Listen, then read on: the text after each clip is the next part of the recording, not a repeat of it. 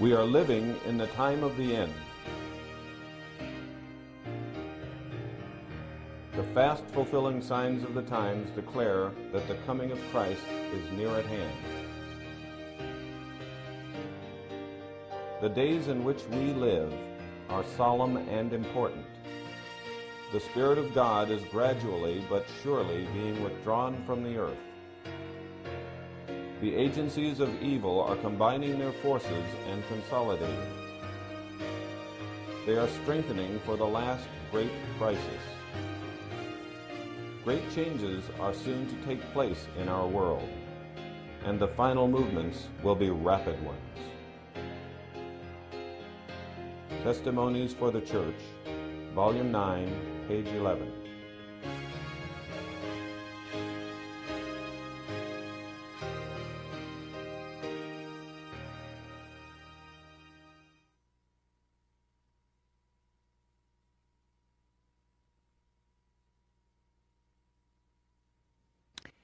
I'd like to just basically review what we studied in our last lecture together. Basically, we noticed that Revelation chapter 17 has four key aspects. Number one, Revelation 17 speaks about a harlot woman. Secondly, we find that Revelation 17 has a scarlet-colored beast. In the third place, we notice that this scarlet-colored beast has 10 horns. And in the fourth place, we notice that this scarlet-colored beast actually wants to slay the saints of the Most High. In other words, the saints come into view. Now, I'd like to review what we studied last time about this harlot who sits on this scarlet-colored beast, or sits upon the waters. And this will set the stage for us discussing in more detail the beast itself, as well as the 10 horns that are found on one of the heads of this beast. Revelation 17 presents a harlot. And as we've studied, in Scripture, a harlot represents God's people in apostasy.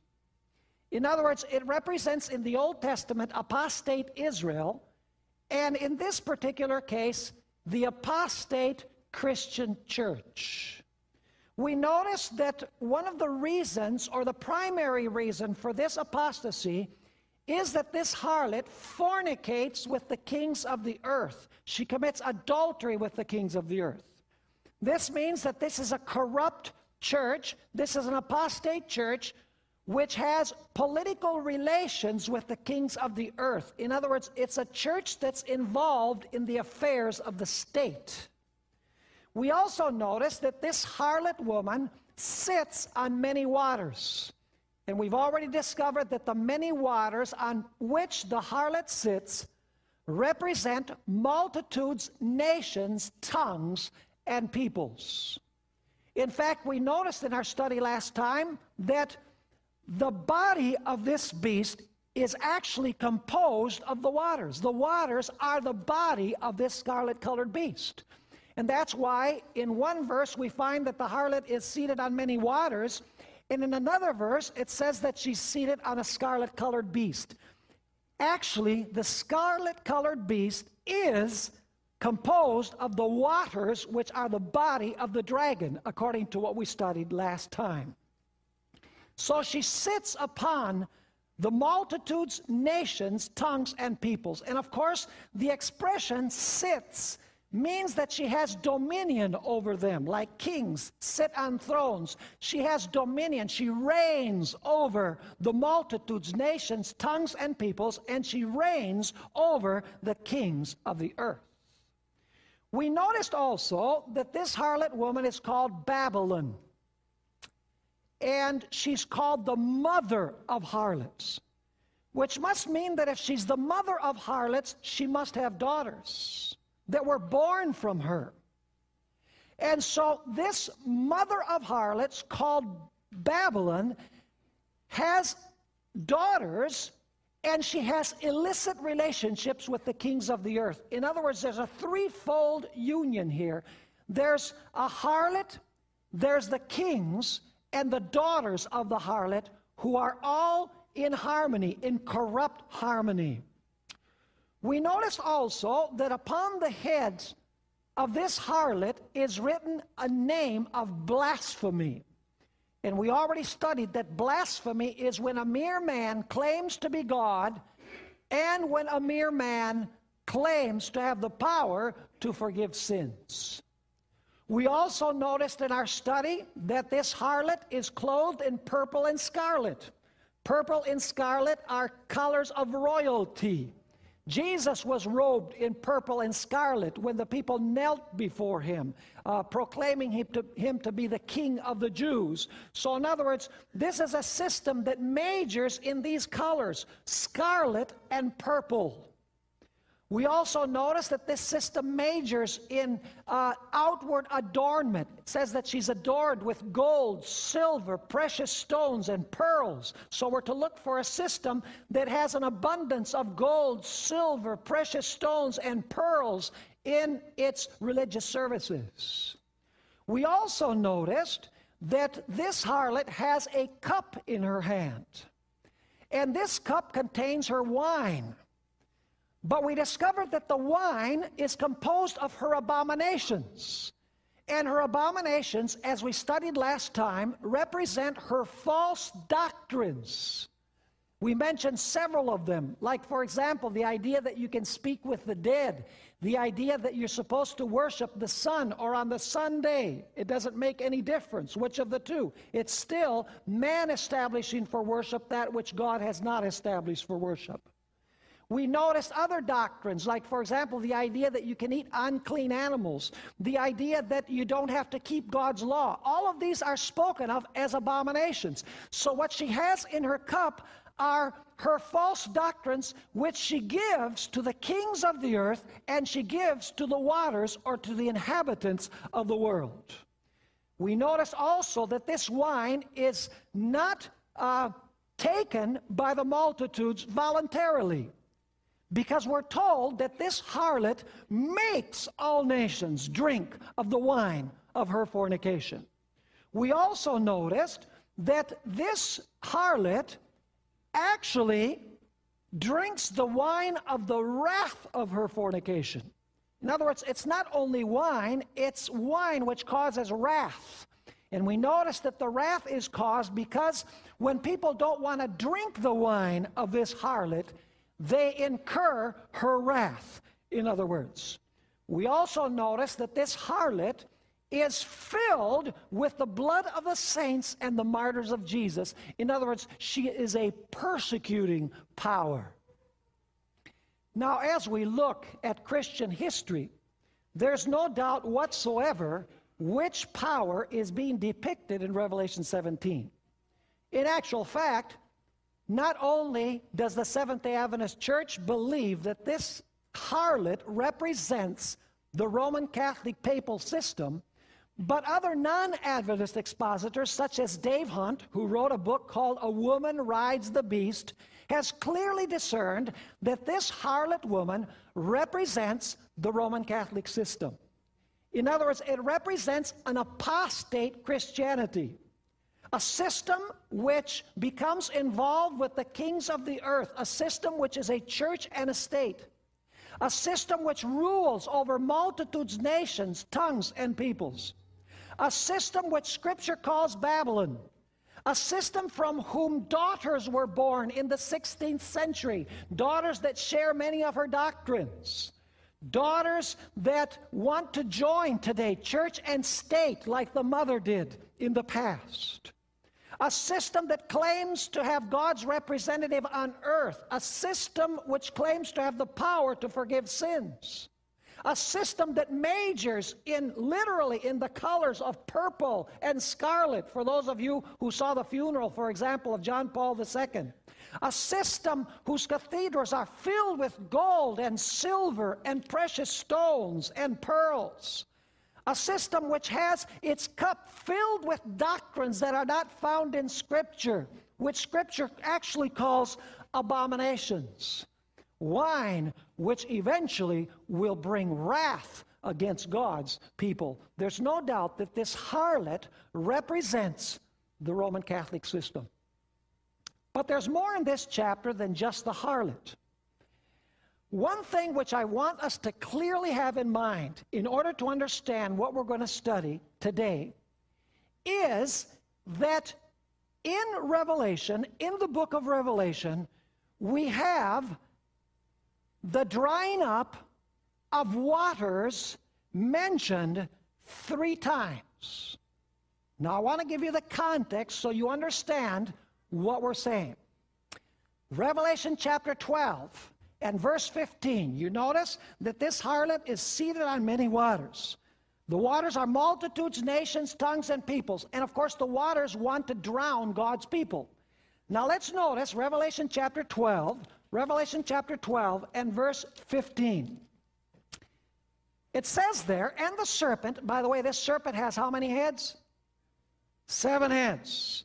And he's called a dragon in verse 9. It says, and the serpent cast out of his what? Out of his mouth water as a flood after the woman, that he might cause her to be carried away of the flood. Do you remember the concept of the dragon that I shared with you last Sabbath? This dragon is actually, has 7 heads, but the 7 heads are 7 what? 7 mountains. And what do the mountains send? They send their waters. That is seen as the heads spewing out the waters. And then the waters go down the side of the mountain, and they come into the valley, and they form the river, which is the coil of the what? Of the serpent or the dragon. And why is this mouth spewing out waters? Because the waters are going to drown or kill the woman. But let me ask you, at the end of the 1260 years, were these waters dried up? Yes, they were. Notice verse 16. It says, and the earth helped the woman, and the earth opened her mouth and swallowed up the flood which the dragon cast out of his mouth. So let me ask you, do the waters stop flowing? Yes, they do. Must it mean that the head is no longer sending waters to form the body of the dragon? Yes, the dragon is dead, so to speak. Are you following me or not? Now let me ask you, according to Revelation, were the waters going to flow again after they were dried up? Yes, because in Revelation 12:17 we are told, and the dragon was wroth with the woman. That's after the waters are dried up. And it says, and he went to make war with the remnant of her seed, which keep the commandments of God and have the testimony of Jesus Christ. I want you to notice here 3 things. Number 1, the serpent is spewing water out of his mouth to try and destroy the woman during the 1260 years. At the end of the 1260 years, the earth swallows up the waters. In other words, the waters no longer are flooding. They're no longer persecuting. But then we notice that the waters are going to flow again, because it says that the dragon was enraged with the woman and went to make a final war against her. Do you know that we have the same idea in Revelation chapter 13? Notice Revelation chapter 13 and verse 5. Revelation 13 verse 5. Now it's not talking about a dragon beast persecuting the church. It's talking about a beast from the sea who persecutes the church. And notice it says, and there was given unto him, that is unto this beast, a mouth speaking great things and blasphemies. And power was given unto him to continue, how long? 42 months. Is that the same as the 1260 days where the water was being spewed out of the mouth? Absolutely. Now let me ask you, what happened to the head that is dominating at this time? What happens at the end of the 42 months? Notice Revelation chapter 13 and verse 10. It says, he that leadeth into captivity shall go into captivity. He that killeth with the sword must be killed with the sword. What was going to happen with this system that persecuted during the 42 months or the 1260 days? It was going to be what? It was going to be wounded, which means that it was no longer going to be able to persecute. But let me ask you, is that the end, or is there going to be a revival of this beast, of this particular head? Notice Revelation chapter 13 and verse 3. Revelation 13 and verse 3. We're told here, and I saw one of his heads as it were wounded to death, and his deadly wound was what? His deadly wound was healed, and the whole world wondered after the beast. Do you see the same three stages? In other words, the dragon is spewing out waters, persecuting the woman to try and drown the woman. The earth dries up the waters. And then the dragon is enraged and goes to persecute. Revelation 13, the beast persecutes the saints for 42 months. At the end of that period, this head receives a deadly wound. But then its deadly wound is what? Is healed, and the whole world wonders after the beast. Now we need to say a few more things about this scarlet beast of Revelation chapter 17.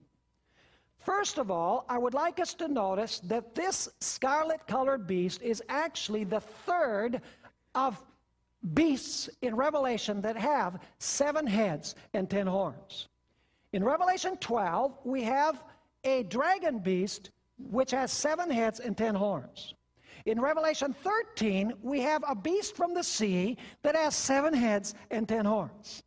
And here we have a scarlet-colored beast which has 7 heads and 10 horns.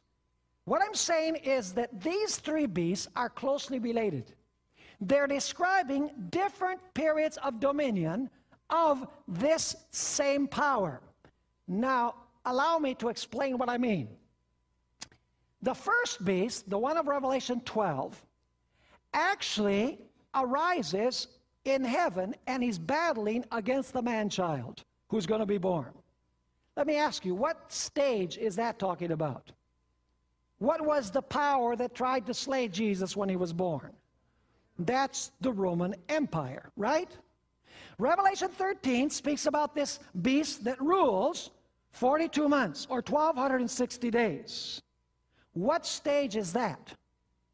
That stage is papal Rome. Are you following me or not?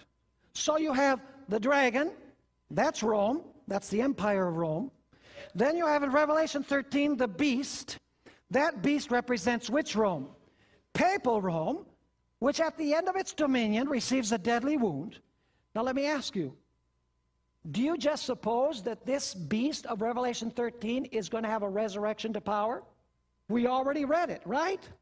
Now, the third beast of Revelation 17, this is where it becomes very interesting, does not arise in heaven, like in Revelation 12, because this is a heavenly battle between Satan and the child who's going to be born. It does not arise in the sea, where there are multitudes, nations, tongues, and peoples. This third 7-headed beast with 10 horns rises from the abyss in Revelation 17.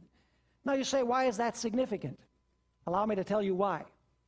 In Scripture, the abyss represents the abode of the dead. It's where dead people go. In other words, if this beast is rising from the abyss, it must be rising from what? It must be rising from the dead. Are you understanding me or not? Now the question is, when did it die? It was killed at the end of the 1,260 years, or at the end of the 42 months. Are you following me or not?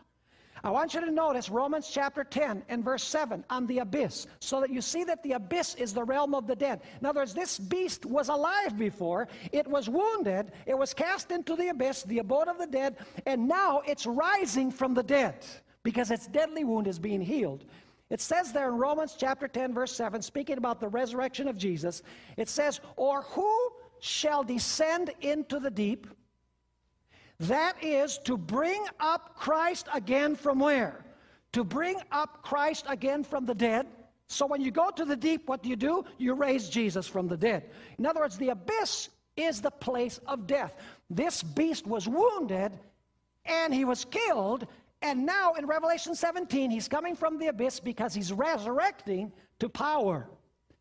Now, I want you to notice also that this dragon beast has 7 heads. Now you say, what do the 7 heads represent? Well, We're told in Revelation chapter 17 and verse 10 that the 7 heads represent 7 kings. Notice the first part of verse 10, and there are 7 kings. So what do the 7 heads represent? 7 kings. But in Bible prophecy, kings are interchangeable with what? With kingdoms. We noticed this last time. For example, in Daniel 7, verse 17, speaking of the 4 beasts, it says these 4 beasts are 4 kings. But they're actually kingdoms. Because in verses 23 and 24, it says that a 4th kingdom will arise. In other words, the 4th beast is a 4th kingdom. Kings are equal to kingdoms. In other words, these 7 heads represent kingdoms. Now you say, which kingdoms do they represent? Some people think that they represent Assyria, Egypt, Babylon, Medo-Persia, Greece, Rome, papal Rome, and resurrected papal Rome. I want to tell you that I don't believe that that scenario fits. You say, why not? Well, first of all, because in all of the lines of prophecy of Daniel 7, Revelation 12, 13, and 17, Babylon is the first power that's spoken of. In other words, Babylon is always first in the line. Assyria and Egypt never appear. And so I don't believe that Assyria and Egypt actually should be included as heads. The heads must begin with Babylon. Some people have thought that the 7 heads represent 7 popes that have risen to power since 1929, because that's supposedly the date when the deadly wound was healed. They say that the 5 that are fallen, because Revelation chapter 17 verse 10 says 5 are fallen, 1 is, and the other is not yet come. And so they say the 5 that are fallen are Pius the 11th, Pius the 12th, John the 23rd, Paul the 6th, John Paul the 1st, and then of course when he was alive they said John Paul the 2nd is the one who is. See, 5 are fallen, John Paul II is, and the other one is not yet come. And when he comes, he'll rule a short time. So in other words, they say that Benedict the 16th is the one who is to come. You know, this is pretty close to setting a date for end-time events, which we're forbidden from doing. Furthermore, why do we choose 1929 as the beginning date for the healing of the deadly wound? Folks, the deadly wound was not healed in 1929. I know that we've taught that years and years, but it was not healed in 1929. You say, how do we know that? For a very simple reason. In 1929, it was Italy that gave power back to the Vatican. But Revelation 13 makes it clear that it will be the United States of America which will return power to the Roman Catholic papacy, not Italy. The United States will be instrumental in returning that power, in healing the deadly wound. So how could the deadly wound be healed in 1929 if it was Italy who returned the power to the Vatican, not the United States at that point? Some people say, Pastor Bohr, don't you think that the United States could be one of those heads? I'll tell you, I don't believe so, because in Revelation, whenever the United States appears, it always appears helping the previous beast. In other words, the United States plays an auxiliary role in restoring the power to the previous beast. It's not presented merely as a separate power. It always does everything with reference to the beast.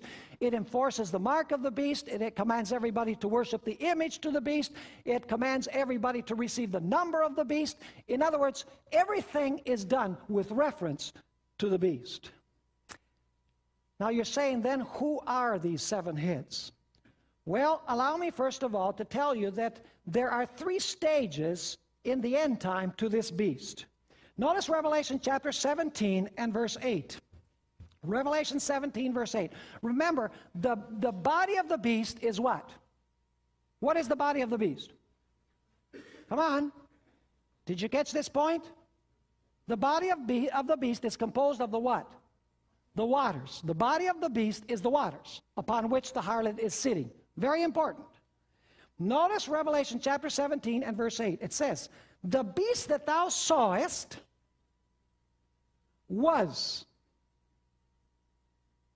The beast what? Was. Past? Yes. and is not. In the present, what? Is not.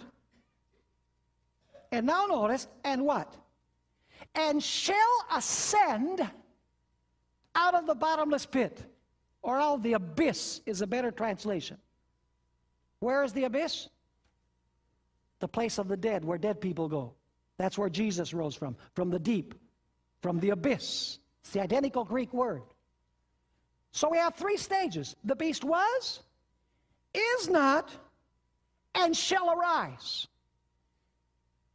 Does this sound very similar to a beast that ruled for 1,260 years, received a deadly wound, and for a period is not, because the waters are dried up? See, when the head no longer sends water, the body of the dragon is dead.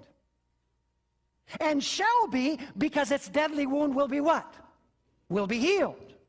This is repeated several times in different ways. Notice what the last part of verse 8 says. It says, and they that dwell on the earth shall wonder, whose names were not written in the book of life from the foundation of the world, when they behold the beast that was and is not, and the King James translates, yet is. That word is in italics. They think it should say yet is. In the Greek, it actually says yet shall be. So once again, the idea of was, is not, shall be. Notice also how it's expressed in Revelation 17, verse 10. And there are 7 kings or kingdoms. 5 are fallen. In other words, 5 heads are what? 5 heads are dead. And 1 is. And the other is what? Not yet come. How many stages there? 3 once again. So the past deals with 5 that are fallen. 1 is, even though he isn't, according to what we noticed. See, this power is, but it isn't. And then it says that the other is not yet come. Notice verse 11. It says, and the beast that was and is not, even he is the 8th, and is of the 7, and goeth into perdition. So basically, we have 3 stages. 1 past, the beast was. 1 present, the beast is not. And 1 future, the beast will be. 5 are fallen. 1 is, although he isn't. And the other one is yet to what? Is yet to arise.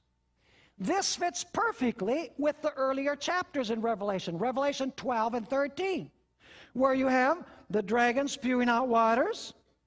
The waters are dried up, which means that the dragon is now what? The dragon is now dead because he's not sending waters to persecute. And yet then the dragon is enraged with the woman and goes to make war against her. It goes perfectly with Revelation 13. This beast that governs 42 months persecutes the saints of the Most High. At the end of its period, it receives a deadly wound. It is not, yet it is. Because the system exists, but it is not in the sense that it's not persecuting now. But it says that it will be, because its deadly wound will be what? Its deadly wound will be healed. Now, it's of critical importance to realize that these heads govern consecutively and not simultaneously. In other words, they rise one by one. Now, you're probably wondering, Pastor, what do these 7 heads represent? I'll tell you what I have come to the conclusion that these heads represent on the basis of my study. I believe that the first head represents the kingdom of Babylon. I believe the second head represents Medo-Persia. I believe that the third head represents Greece.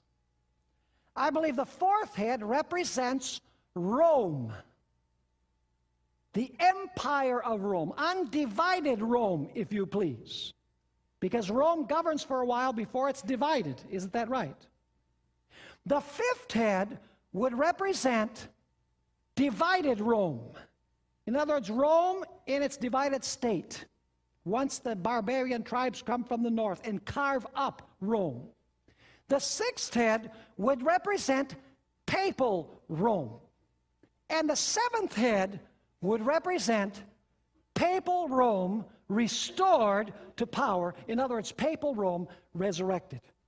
It's very important for us to realize that all of the heads are not ruling at the same time. They rule one by one. The seven kingdoms that the devil has used from the times of Babylon till the very end of time to try and take control over the world. Now you say, how do we know that the heads only rule or govern one by one and that they are slain one by one? Well, the fact is, those of you who get the DVD presentation of this are going to have a very interesting picture of a tablet, which was, actually it's a cylinder seal, which was uncovered in ancient Mesopotamia, where Iraq is today. And it's interesting, you have two deities there with spears, and they're fighting against this seven-headed dragon. And with their spears, they have slain 4 of the heads of the dragon, and those 4 heads are all drooping. But there are 3 heads that are still erect, and the gods are with their spears, and they're fighting against these heads. In other words, they're slaying the heads, how? One by one. Not only do we have the testimony of archaeology, but we also have the testimony of Scripture. That dragon beast of Revelation 12 has how many heads? It has 7 heads. So how many mouths would you expect it to have? Probably 7 too, if it has 7 heads.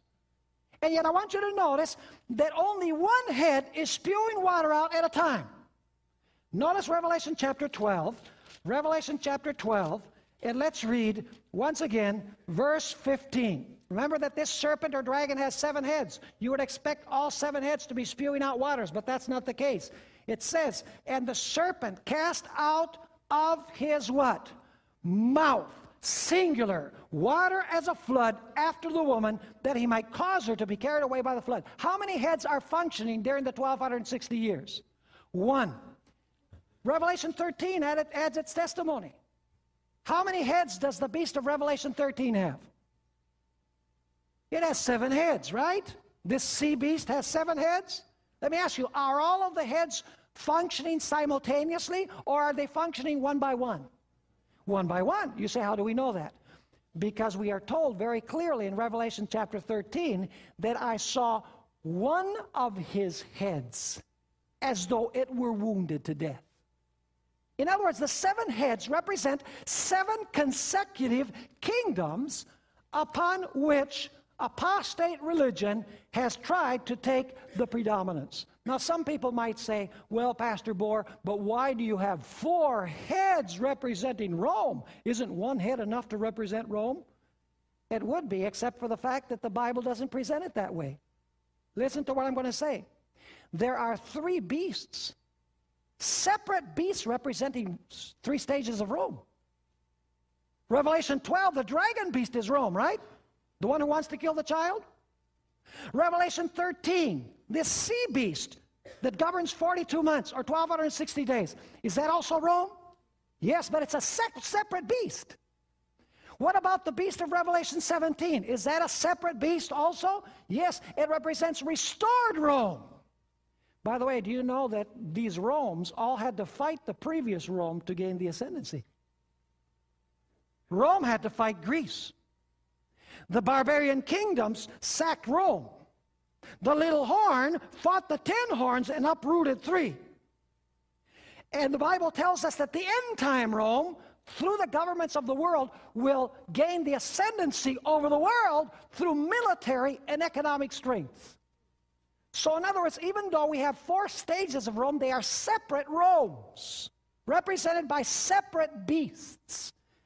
And so basically we have Babylon, Medo-Persia, Greece, the Roman Empire, divided Roman Empire, Rome during the 1260 years, and Rome restored to power after its deadly wound is healed.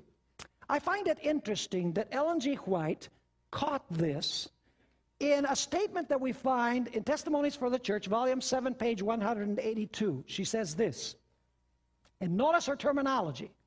She says, as we approach the last crisis, it is a vital moment that harmony and unity exist among the Lord's instrumentalities. The world is filled with storm and war and variance. But now notice this. Yet under one head, one what? One head, the papal power. What is that head? The papal power. The people will unite to oppose God in the person of his witnesses. Interesting that the papacy restored to power would be called one head, because it's the harlot in conjunction with this final head that we find on this beast of Revelation 17. By the way, I'd like to read a statement also from Signs of the Times, June 12, 1893, where Ellen White speaks about the healing of the wound of the papacy. See, it's going to rise from the abyss.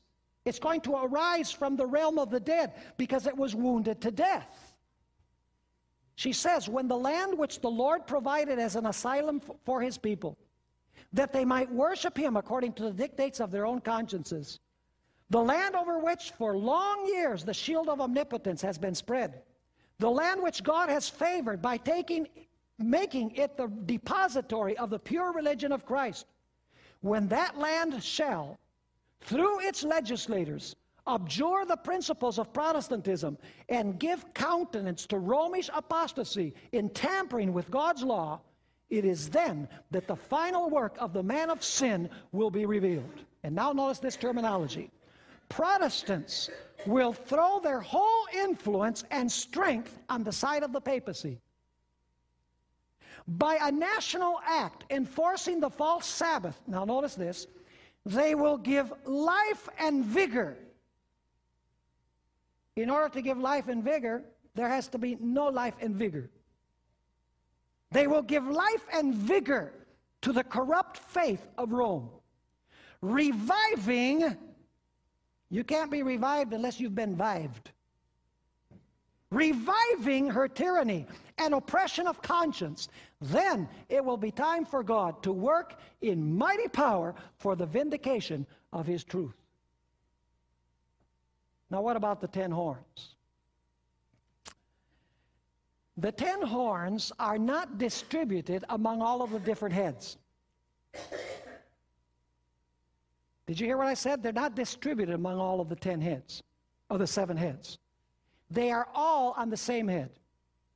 They were all on head number 5 or number 4 in Revelation chapter 12. They were all on the head of head number 6 in Revelation 13. And they all will be on the head number 7 in Revelation chapter 17. In other words, all 10 horns are on the same head at any given time. You say, what do the horns represent? Well, notice Revelation chapter 17 and verse 12. Revelation 17 and verse 12. It says, and the 10 horns which thou sawest are what? Are 10 kings which have received no kingdom as yet, but received power as kings 1 hour with whom? 1 hour with the beast. Now I want to tell you that I don't believe that these 10 kings are literally 10. The number 10 in Scripture represents something total, the whole amount, like the 10 Commandments. You know, it says that in the 10 Commandments is revealed the whole duty of man. There are other commandments, but they're contained in the 10. Actually, these 10 horns represent all of the kings of the world. You say, how do you know that? Go back with me to Revelation chapter 16. Revelation 16 and verse 12. It says, and the 6th angel poured out his vial upon the great river Euphrates, and the water thereof was dried up, that the way of the kings of the east might be prepared.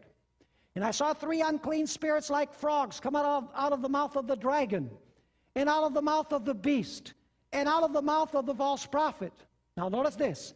For they are the spirits of devils, working miracles, which go forth, now don't miss this point, which go forth unto the kings of the earth, and where else? and of the whole world, to gather them to battle of that great day of God Almighty. So how many kings are we talking about? We're speaking about the kings of the earth and what? And the whole world. And they're gathered for the battle against God Almighty. That battle is Armageddon. By the way, Revelation 17 says that these kings will war against the Lamb, and the Lamb will overcome them because he is the King of kings and Lord of lords. In other words, these 10 horns represent the totality of the kings of the world. The whole world will come together. All of the kings will actually tell their multitudes, because they'll reign with the beast. The beast is actually the river composed of multitudes, nations, tongues, and peoples. The kings are going to tell their multitudes to destroy God's people. That's the reason why this beast is scarlet. Because the waters are filled with what? They're filled with the blood of the saints and the martyrs of Jesus. Notice what we find in chapter 17. What's going to happen with these kings? Chapter 17 and verse 17. It says, "For God hath put in their hearts to fulfill his will." And to what? And to agree. All of these kings of the world are going to what? They're going to agree. Notice verse 13. It says, speaking about the kings, "These have" what? "One mind, and shall give their power and strength" unto whom? Unto the beast. In other words, the kings are going to control the multitudes of the world to tell them to flood God's people, to destroy God's people. Allow me to read you a statement from Spirit of Prophecy. This is in Selected Messages, Volume 3, page 392. Ellen White says this: "The so-called Christian world is to be the theater of great and decisive actions. Men in authority will enact laws controlling the conscience, after the example of the papacy.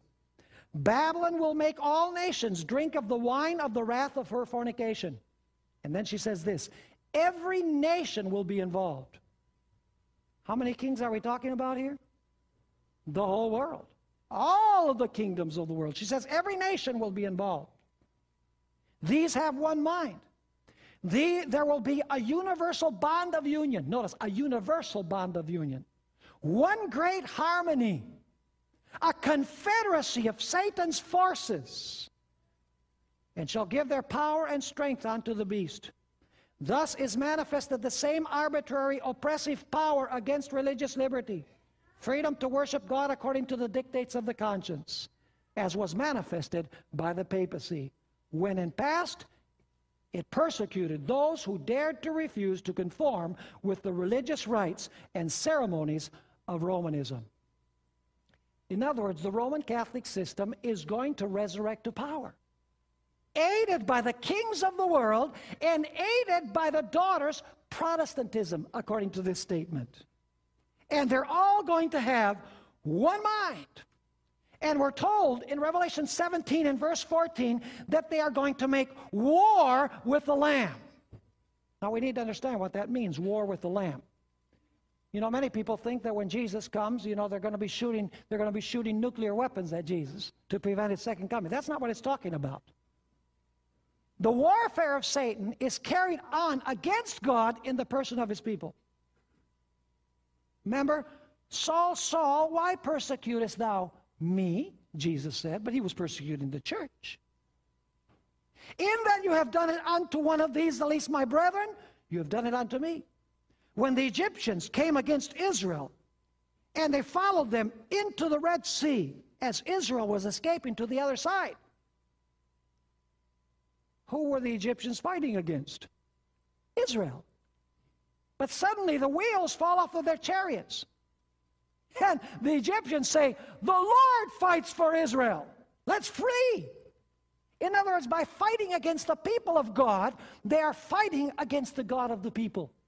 So when it says that they will make war with the Lamb, they're not making war directly with the Lamb. They're making war with the Lamb in the person of his what? Of his people. And the good news is, we're told there in Revelation 17, verse 14, "These shall make war with the Lamb, and the Lamb shall overcome them. For he is the Lord of lords and King of kings. And notice that he's not by himself, because it says, and they that are with him are called and chosen and what? And faithful. Now we've talked about one drying up of the river Euphrates. When the dragon spewed water out of his mouth, 1,260 years. Waters dried up at the end of that period. But then the waters flow again because the dragon is enraged with the woman. Revelation 13, the beast persecutes God's people for 42 months. At the end of that period, the beast receives a deadly wound. But the deadly wound is healed, and now the head is going to send waters again to try and drown and destroy God's people. Let me ask you, is there any time when those waters of persecution at the end of time that the dragon spews out of his mouth against those who keep the commandments of God and have the testimony of Jesus, is there any time that those waters are going to be dried up again? Absolutely. Notice Revelation chapter 16 and verse 12. Revelation chapter 16 and verse 12.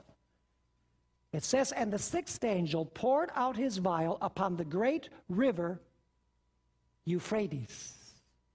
What does that Euphrates represent? What kingdom was seated on the Euphrates? Babylon. What is the name of this harlot? Babylon. So what are the waters that she sits on? The Euphrates. Are you with me?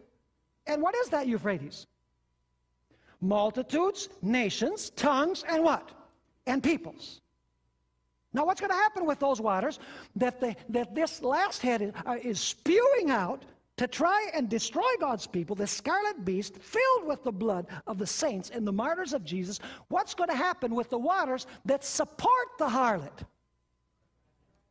It says here in verse 12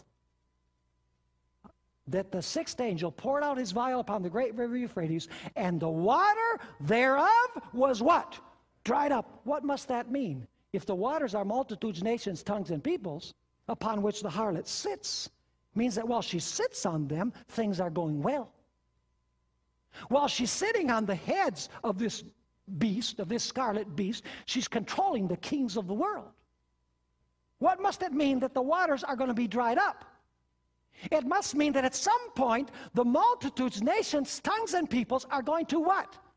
They're going to withdraw their support. Is this exactly what happened in the French Revolution? Did the multitudes arise against this system? Yes, at the end of the 1,260 years. But at this point, it's going to be a global withdrawing of support. Allow me to read a fantastic statement from the Spirit of Prophecy, Great Controversy, pages 635 and 36. See, Ellen White had this very clear in her mind. Even though she doesn't quote the verses, this is what she's discussing. She says, with shouts of triumph, jeering, and imprecation, throngs of evil men are about to rush upon their prey. What is it that rushes? Waters rush. When lo, a dense blackness, deeper than the darkness of the night, falls upon the earth. Then a rainbow shining with the glory from the throne of God spans the heavens and seems to encircle each praying company. And now notice this. This is when the wicked are wanting to destroy God's people at the moment of the sixth plague. She says, the angry multitudes are suddenly arrested. What would that be equivalent to? If the multitudes are about to rush upon God's people, but they're arrested, it must mean that the waters are what? Dried up. That's correct. She says the angry multitudes are suddenly arrested. Their mocking cries die away. The objects of their murderous rage are forgotten. With fearful forebodings, they gaze upon the symbol of God's covenant and long to be shielded from its overpowering brightness. A little bit further on in Great Controversy, page 656, she amplifies this idea. And now she's talking to me. She says the people see that they have been deluded. In other words, the multitudes and peoples, they've been deluded by these systems. They accuse one another of having led them to destruction, but all unite in heaping their bitterest condemnation upon the ministers. You know, some people don't like the fact that I'm so politically incorrect. Just lay it out like it is. You know, and I can understand that. You know, it's not popular or easy for me to say that the papacy is this beast restored to power. But it's the truth. And if I don't tell you and you're lost, you're going to blame me. Now notice what she continues saying. Unfaithful pastors have prophesied smooth things. They have led their hearers to make void the law of God and to persecute those who would keep it holy. Now, in their despair, these teachers, which by the way represents the harlot, these teachers confess before the world their work of deception. Now listen to this. The multitudes are filled with fury. Remember that the waters that dried up to allow Israel to go by then drowned the Egyptians? The waters that dry up on the harlot are going to arise to drown her. The very multitude she used to persecute God's people now are going to persecute her. The very kings over which she reigned will hate her. We're going to notice in a minute. The multitudes are filled with fury. We are lost, they cry, and you are the cause of our ruin. And they turn upon the false shepherds. Wow. The very ones that once admired them most will pronounce the most dreadful curses upon them. That's why I don't much care whether you say, oh, that was a great sermon, you're a great man, Pastor Bohr. Immaterial. Because ultimately, I want to hear from God, well done, thou good and faithful servant. You know what people think? That's nice to hear. Well, that was a good sermon, I understood. That's nice. But I'm really concerned about what God thinks. She says, the very hands that once crowned them with laurels will be raised for the destruction. The swords which were to slay God's people, see, the waters were going to kill God's people, they were going to flood God's people. When the last head's wound is healed, and it rises as number 7, from the abyss, it says the swords which were to slay God's people are now employed to destroy their enemies. Everywhere there is strife and bloodshed. Strong words. Now, I need to talk to you before we come to an end about the third drying up of the Euphrates. This is, I believe, the meaning of the 8th. There are not 8 heads. There's 7 heads. But the 7th counts as an 8th. And I believe it's dealing with events that take place after the millennium. Now, I'm going to summarize because we don't have a lot of time left. But we need to understand the prophecy in the Bible about Leviathan. Any of you ever heard of Leviathan? There are 3 main passages in the Old Testament about Leviathan. One is Psalm 74, verses 10 through 14. There we discover that Leviathan was a multi-headed sea creature. That's important. A sea creature with multiple heads. In Job 41, we discover that Leviathan is the king of the children of pride.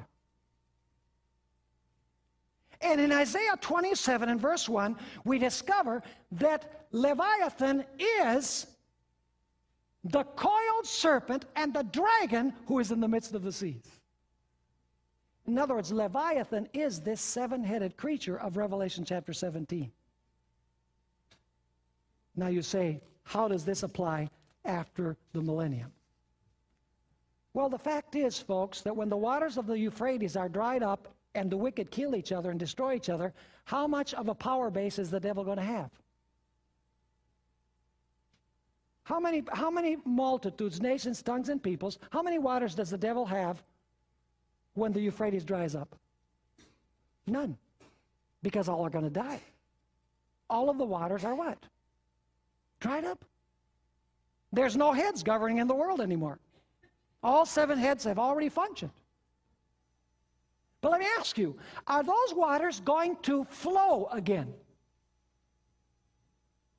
Not only are the waters going to flow, but every one of these kingdoms that existed previously is going to once again spew water out of the mouth. You say, how's that? Well, when Jesus comes, all of the wicked are what? Destroyed. The rest of the dead did not live again until the 1,000 years are finished. It says in Revelation chapter 20. So how many waters does the devil have supporting his cause? None. They're all what? They're all dried up. Because all are dead. Remember the abyss? The abyss is the place of the dead. Well, let me ask you, what happens with all those dead people after the millennium? They are all going to what? Resurrect. Let me ask you, are the waters going to flow again?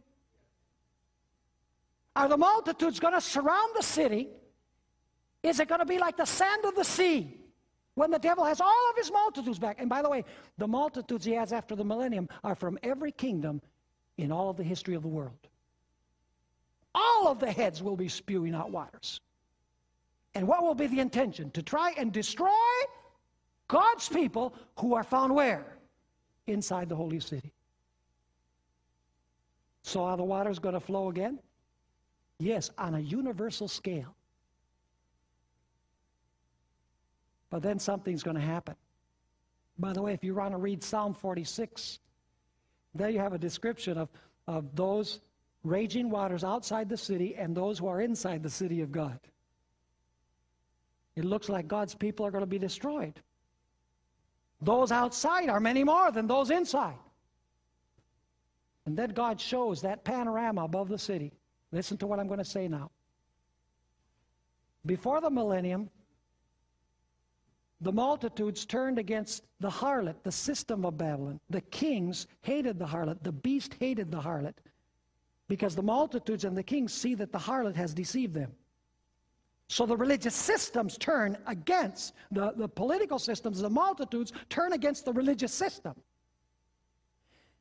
But who is the real cause behind all of this? Who is the one who has used this religious system to accomplish his purposes? Satan. And so a panorama is seen above the city, where the whole history of the human race is shown.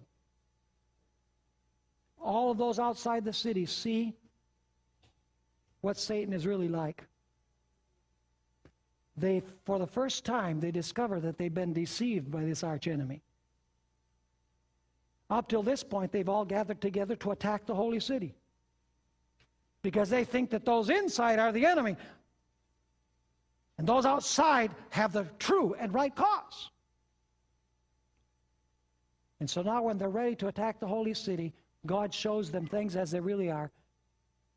And then you have the final drying up of the waters. You know, most Adventists believe that the wicked are destroyed attacking the holy city. That's not what Scripture or the Spirit of prophecy teach. The wicked will never attack the holy city. Do you know who they're going to attack? Satan. Like they attacked the harlot at the moment of the second coming, the religious system, they will attack and seek to destroy the head behind that system after the millennium. Allow me to read you a statement. Great Controversy, page 671. And Ellen White is getting this from Ezekiel 28, verses 2 through 10.